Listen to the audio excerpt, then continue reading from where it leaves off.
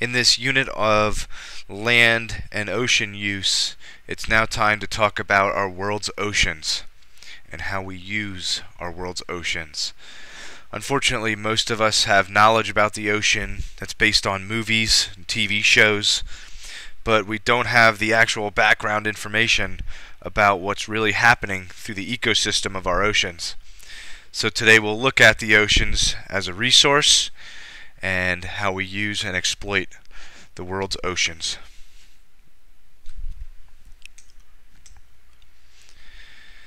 First, let's look at the overall trend of ocean use, and taking a look at this graph, we see that as time goes on, more and more of the life is taken from the ocean, but we do see a slight difference about how we get that life from the ocean.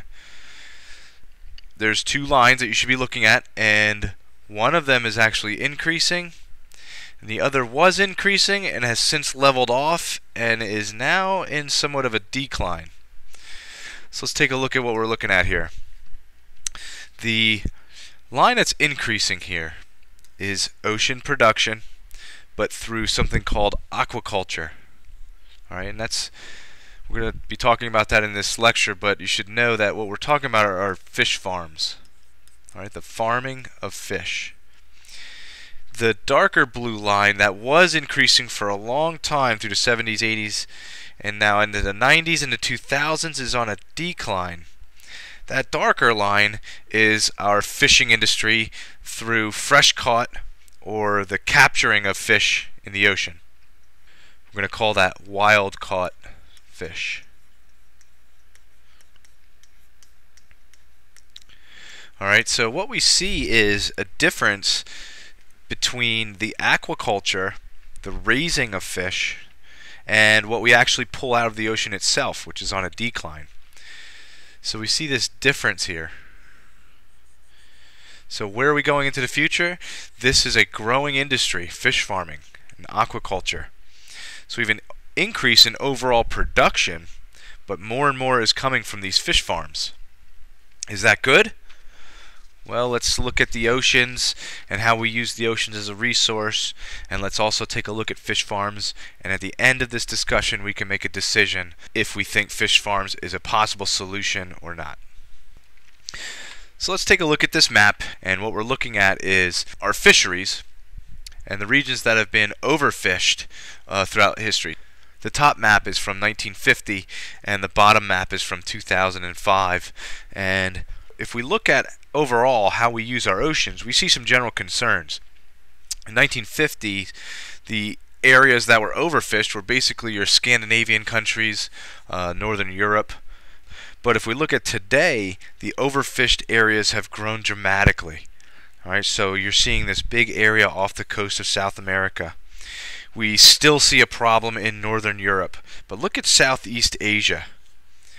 Cultures down here are so dependent on fish, and there's so many people that our oceans are being stressed by the growth of the human population. Alright, the extreme red, what you're looking at, are the extremely overfished areas. And statistically, right now, a study just came out in Nature, a prominent publication of science.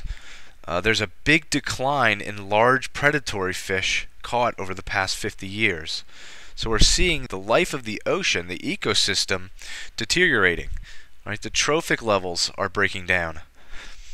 And a separate study shows that 30% of fisheries, and fisheries are those locations in the world where we go to fish, 30% of fisheries worldwide have seen a drop in 90% of the fish.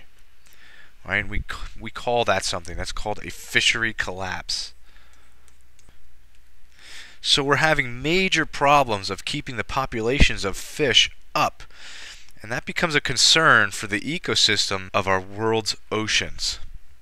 Right? The main reason for the problem is because we call the open oceans something called a commons. They're owned by no one, but shared by everyone. And if we're going to excel economically, we see what's called the tragedy of the commons, where this concept of first come, first served dominates, You go out and you get as much as you can, as quickly as you can, and then you make the most money. So we're seeing the tragedy of the commons in our fishing industry. All these countries are going out to the open oceans. They're overfishing. They're getting as much as they can, as quickly as they can. And we're seeing fishery collapse all around the world. Why are we doing this? Why is this happening? If we look at the technology of the fishing industry has gotten so big. We no longer have fishing boats. We now have factory ships, where these ships will go out for 6 months at a time, and they'll harvest the fish, they'll pull them out of the ocean, and they'll basically manage the whole production line all the way to putting the fish in a box ready for distribution right on the ship. So the whole process goes on right on these big giant factory ships, right? All the way from fishing to production to basically putting it on ice. 6 months later, these ships pull back into port, and the fish is already ready to distribute to our stores. So because of the technology, our fishing industry has become so good, you can easily see that it'd be easy to overfish areas of the ocean. The other problem is how we get fish. There's basically 4 techniques, and each one has their problems, so let's go through them together. The 4 techniques are trawling, the gill net, the purse seine net, and long line. Those are the techniques. Let's go through each one of them together. And we'll start here with trawling. And trawling is taking a large net and dragging it across the bottom of the ocean with the net wide open and scooping up as many fish as you possibly can. Very simple to understand, but hopefully you can already see some of the problems that are going to come from this procedure. This is used a lot for shrimp in the shrimping industry, flounder, a lot of our ground fish is caught this way. The problem is there's tons of ecosystem destruction. As you drag this net across the bottom of the ocean, which is going to destroy any plant life, any of the ecosystem that's on the ground, right? It stirs up tremendous amounts of sediment. That sediment can get into our coral reefs. It could clog fish. It could kill other types of life. So very destructive is trawling. Although it's very effective, you can pull up tons and tons of fish at one time. Lots and lots of fish. And if you look at this picture, what you're looking at is the bottom of the net. It scooped up so much fish that the sheer weight of all the fish in the net actually made the fish at the bottom of the net basically explode. They explode out the bottom of the net. They're crushed by their own weight. So it's something to think about. Second technique of fishing is called a long line. And a long line is easy to understand. It's the idea of a regular hook and bait, but not one hook and bait. You have thousands. And you can string this long line across the ocean, let it go, and it floats there by a series of buoys. And you can let it go out there a day or two, and then you come back after a couple days and pull in your catch. Alright, here you go. There's some fish that got caught using the long line. Third technique is called the gill net or the drift net. And these nets are put out in the middle of the night. And similar to the long line, you stretch it across a region of the ocean and you use buoys to kind of let it float there. The idea is to put it about 30 feet underwater. And this net will stretch out and the fish will come swimming through. They can't see it. You put it out in the middle of the night and they'll come through and they get stuck in the net. This technique is pretty much illegal around the world at this point. We've decided to ban these. They're horribly destructive because they catch basically anything that swims near them. If you're fishing for a certain type of fish, you don't want to catch non-targeted species, but if you stretch a net out that fish can't see, it'll catch basically anything. You get a lot of non-targeted fish in this technique, and we call that non-targeted fish bycatch. So for example, sharks, turtles and porpoises, even birds will come down and get snagged in these things. Here's a picture, and you can see the thin, fibrous material of the net. Imagine that being out at night. Fish can't see that, and they get tangled in there. Even birds come down and get snagged on these. They're diving down into the water to get food, and they don't see the net, and they get caught and drowned. The fourth fishing technique is called a purse seine net. The idea is that there's a large net. A boat will basically float in a circle to set it up. You put the net down, and then you pull the bottom closed, which traps the fish. So it's almost like you're creating a little purse to capture the fish. This technique is used for a specific purpose, which has something to do with dolphins. Alright, what we found was a relationship between dolphins and another type of fish. When you see dolphins at the surface in pods swimming, most likely there's a large number of tuna swimming under them. So we've seen this relationship. So if you're out looking for tuna, what you want to do is look for dolphins swimming on the surface. So it's an easy way to find large number of tuna in schools. Alright, so if you see dolphins at the surface, there's probably a large school of tuna swimming underneath them. Alright, we're talking about the tuna that you eat in tuna fish. So to catch the tuna, we use purse seine nets, and this is how it's done. What we're going to do is we're going to chase the dolphins, and we're going to tire those dolphins. The dolphins will stop and go into what's called a defensive posture, where they stop moving. The females and the young will go into the center, and the males will encircle them to protect them. The tuna is pretty dumb, so it swims in circles below the dolphins, and all we have to do is, once we have the dolphins in this defensive posture, is then take our boat, encircle the dolphins with the net, wrap it around the dolphins, close the bottom, and trap the tuna. So now you're talking 3,000 tuna all at one time. So it's very effective to do it this way. Then you pull your net in. The problem is there's still dolphins in that net. So you caught the tuna, but you've also caught dolphins. And when the net is pulled into the boat, now think about reeling in a fishing line. If you've ever reeled in a fishing line and there's a bobber on your line, think of a bobber on your fishing line. When you start pulling that in the water, the bobber, from the force of being pulled in, the bobber will actually go underwater as long as you're reeling in the line. The bobber goes underwater. The same thing happens with the purse seine net. When the net is being pulled in, the entire net, from the force of being pulled in, will go underwater a little bit. The problem is dolphins are mammals. They need oxygen to breathe. So as you pull this net in, the tuna is fine. It's a fish. But the dolphins will basically drown. So that's why we see dolphin-safe labels on tuna fish. Those are companies who are working to reduce the mortality rate of dolphins. It doesn't necessarily mean that the tuna is dolphin safe, but those companies are at least working to reduce the mortality rate of dolphins. Okay, and this has gone on for years. You're talking millions of dolphins over the years killed to catch tuna for the tuna industry.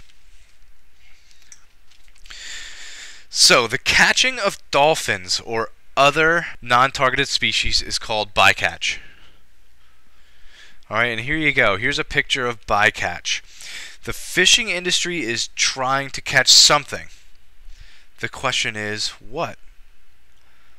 So, look closely.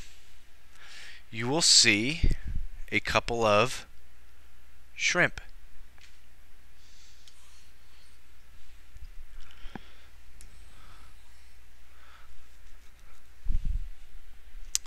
This picture is from a shrimping boat.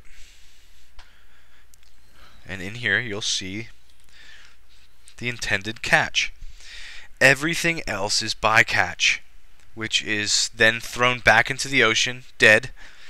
Anything that's caught inadvertently in the net is considered bycatch. the shrimp nets are usually trawling nets, which is a real serious problem. It is the worst bycatch of all is the shrimp industry. 84% of all the catch in the shrimp industry is bycatch. So if you think about it, in the shrimp industry, it's only 16% effective. Everything else is totally destructive. Everything else is bycatch. Alright, so overall, the fishing industry itself has about 1/3 of its catch is bycatch, and 2/3 is the targeted species. But if you're concerned about bycatch, which you should be, the worst by far is the shrimp industry. Alright, here's a picture of a boat, a shrimping boat, with a trawling net, and you see its catch down there. There's a lot of shrimp in there. And just to kind of point out the shrimp, here's the shrimp. And all the rest of that fish is unintended catch or bycatch. Alright, bycatch can be anything. Anything that's inadvertently caught that wasn't targeted. We see some of our endangered species being caught as bycatch. And if you look at this pie chart here, this kind of puts things into perspective. Here's your trawling nets in the shrimp industry. And of all the bycatch, if you look here, the biggest chunk is the shrimping industry, which uses those trawling nets. Alright, here's the purse seine net. It might be a small number, but most of that is all dolphin. Alright, and then long line is a big chunk, and there's some other types of techniques in here. Here's the hook and line is a big chunk. But take the trawling nets, let's include shrimp, but take trawling nets, you have most of our bycatch. Over 70% of all bycatch is using trawling nets. So that's one of the reasons why trawling nets are so destructive. Not only does it hurt the ecosystem, stir up sediment, destroy the bottom of the surface, but it also catches a tremendous amount of bycatch. Alright, so now we decided that if the oceans are being depleted and bycatch is a problem, we need some solutions. So one solution is aquaculture. The idea of farming aquatic species like fish, salmon, can be shellfish like scallops, mussels. We even use these for seaweed. The idea is to farm these species, and that might be a solution to overfishing our world's oceans and catching non-targeted species and so forth. So here we have a salmon farm where we're raising salmon in captivity to breed them for food purposes. So we basically set up a net and keep the species in the natural environment. So we use a cove or a bay, somewhere that's protected from the weather. So we set up nets and then raise the fish in large numbers in small areas. You can do this inland as well. All right, so we'll see these fish farms inland as well, but most are done on shorelines, in bays and coves and so forth.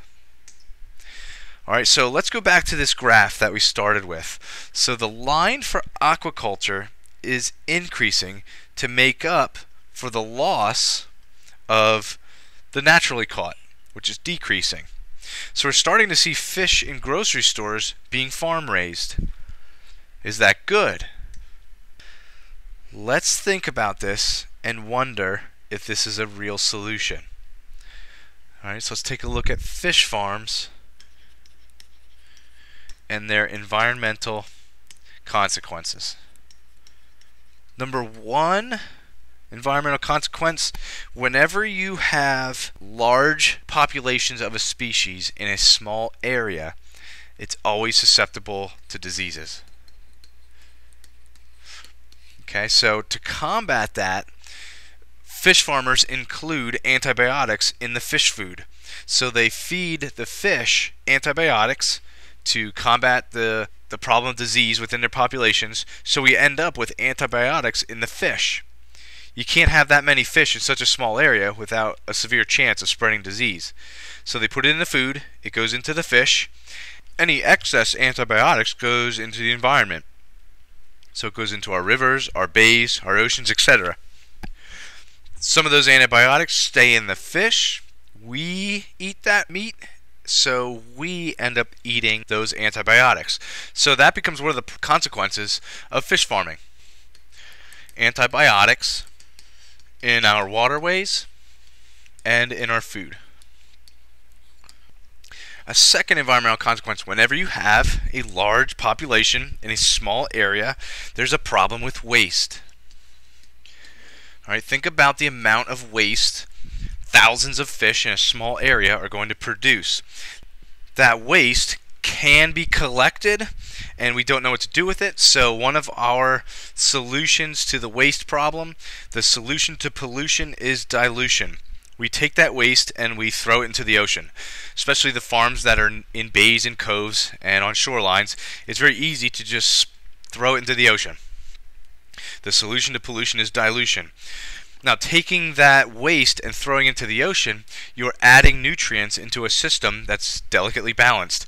So now you have nutrient pollution, you have bacteria in the feces of the fish that's being added to ocean ecosystems, so that's a problem. You could also have large amounts of waste that isn't collected and actually leaches into our waterways where we have these fish farms. So the waste leads to nutrient pollution, and those nutrients, we're talking about, the nitrogens that are in waste, so eutrophication becomes a problem, but we're also talking about bacteria in the feces all going into the environment. Okay, so the waste is a huge problem when it comes to these fish farms. Third problem, or environmental consequence of fish farms, is one that we don't really think about, and it's escape. When a farm-raised species escapes, there's basically two problems that can occur. That fish can begin to compete for food sources with native species. So the ecosystem itself now is experiencing competition, and that's going to lead to a decrease in population. The other problem with escape of farm-raised species is when they escape, they're free to breed with wild fish. Let's take the example of a salmon. A farm-raised salmon escapes from a fish farm and interbreeds with a native salmon. The offspring, let's say the offspring is a female, because it's the offspring of a farm-raised fish, it might not have the same instincts as a native fish. So a salmon whose instincts tell them they have to return to native breeding grounds of small creeks up in mountains, a farm-raised fish might not have those instincts, or the offspring of a farm-raised fish might not have those instincts. It doesn't know to go to a native breeding ground upstream in mountains because it's never been there. Its ancestors have never been there. So what happens is they stay in the ocean and they lay their eggs there, and there's so many predators of the salmon that the eggs get eaten. It's one of the reasons why salmon swim upstream, because it's an adaptation for survival. Alright, so interbreeding of species that escaped fish farms may have a negative environmental consequence when it comes to certain species. So, looking at these environmental consequences and considering fish farms, are fish farms the answer to our problem of overfishing and bycatch and destruction of the ocean ecosystem through our techniques? It's a tough call. In many cases, you want to avoid farm-raised fish because of the concerns for antibiotics, disease, and what's going into our bodies, but we should also be concerned about the problem of bycatch and depleting the world's oceans. Now, if you know a fish is in decline and you want to eat that fish, then farm-raised fish might be a better choice. Things like tuna and shrimp, fish farms might be a better choice as well, but there's always that concern of what's in the meat, the antibiotics. And, if you're concerned about the oceans as an environment, the waste, it's a tough call. The best choice would be a species that's not endangered, the numbers are not in decline, and they're caught in the wild by techniques that don't create a lot of bycatch or ecosystem destruction, the best choice is always native fish that are not in decline. That's what we should be choosing as a consumer. But that's not always easy to find out or know, so we need to do our homework and be better citizens when it comes to being a consumer of fish or fish products. A few things happened that you should know about when it comes to our fisheries. The first thing was in 1996, Congress passed the Sustainable Fisheries Act.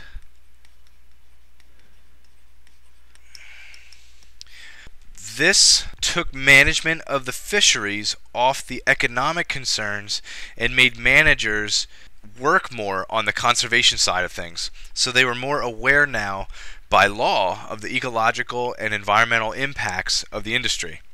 They took into consideration species sustainability, conservation, and preservation of species, and any critical marine habitats that are important for both commercial and non-targeted species had to be protected until populations recovered. So this law put a concern onto the environmental and ecological impacts of the fishing industry. And if you think about it, 1996 wasn't that long ago. So this piece of legislation is just starting to make a difference. So now, under the Sustainable Fisheries Act, we can now take a part of the ocean and make it illegal to fish until populations recover beyond critical status. So if we know there's a critical marine habitat that's important for both commercial species and non-targeted species, they have to be protected. All right. The other thing that was a little bit earlier than that was in 1973. It was called the Individual Transferable Quota. All right, ITQs.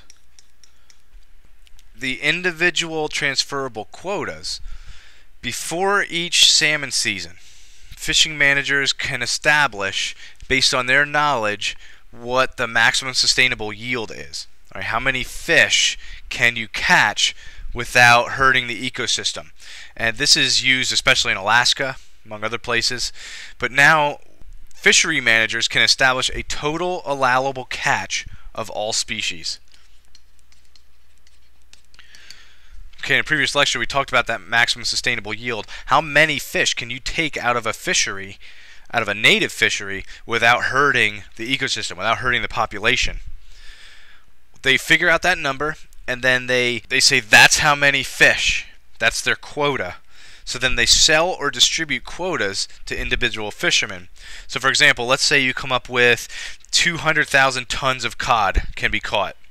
So you have 200,000 tons of cod quotas to be distributed between all of the fishermen. So the fishermen buy those quotas depending on how much they think they can catch, and then that's the amount of fish that can be taken out of a specific fishery. If the fisherman catches less than their quota and they have extra quotas, they can sell those quotas or continue to try and catch more. But the important thing is that there's only a certain amount of fish that can be caught in any one commercial fishery. All right, once all those quotas are sold out, nobody else is allowed to fish there. It becomes illegal. These two ideas have made a significant difference, especially in the salmon harvest in Alaska. The salmon harvest was in decline from the 1940s all the way through the 1970s until they started these individual transferable quotas. Ever since that, the salmon has been on an increase.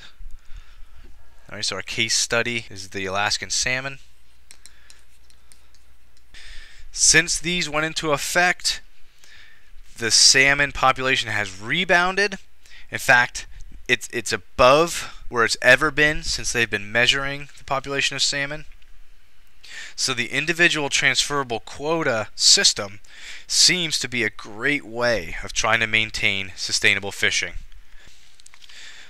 We have a lot of work to do in our oceans. The number of people on the planet is growing, especially in countries that a main part of their diet is based on fish. So we have lots of worries and lots to consider when we think about our fisheries. So hopefully this gives you a little perspective and a little of an idea of what is happening so that you can go out and tell your friends the real truth about what's happening in our oceans. And more importantly, hopefully this gives you a little bit of perspective on the issues around our fishing industry so that you can make better decisions as a consumer of fish and fish products. Because we are the ones that make a difference. It's the consumers that have all the power. We drive the decisions of industries, and it's important for us to be aware and be knowledgeable about topics like this so that we can make the right choices, we can make the right decisions, and that is one of the bigger voices and influences that we can have. So thank you, and bring food for thought and discussion to class.